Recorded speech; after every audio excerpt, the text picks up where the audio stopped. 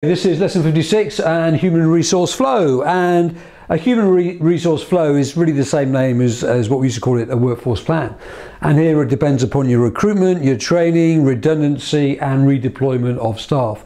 So this should all be part of your plan about what you're going to be doing in the future, and therefore you ought to be having a skills audit to find out what skills those particular employees have. Now, your HR plan quite clearly is going to be influenced by your corporate objectives, but it will also be influenced by lots of external factors, the technology that's out there, the competition, and also your trade unions. So there'll be a lot of factors that are influencing a plan. Now, recruitment, you can have internal recruitment or external recruitment. Obviously, the advantage of external recruitment, it brings in new ideas into the organisation. Internal recruitment is more motivating for the workers that you've already got in there and is cheaper, and you know what those workers are like. Do you do on-the-job training or do you do off-the-job training?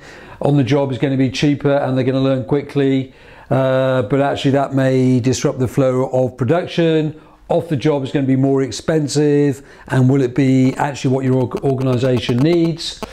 And really, at the end of the day, once again, the HR, the Human Resource Director, is looking at trying to create a highly motivated and productive workforce that is creative and innovative and produces the right type of ideas.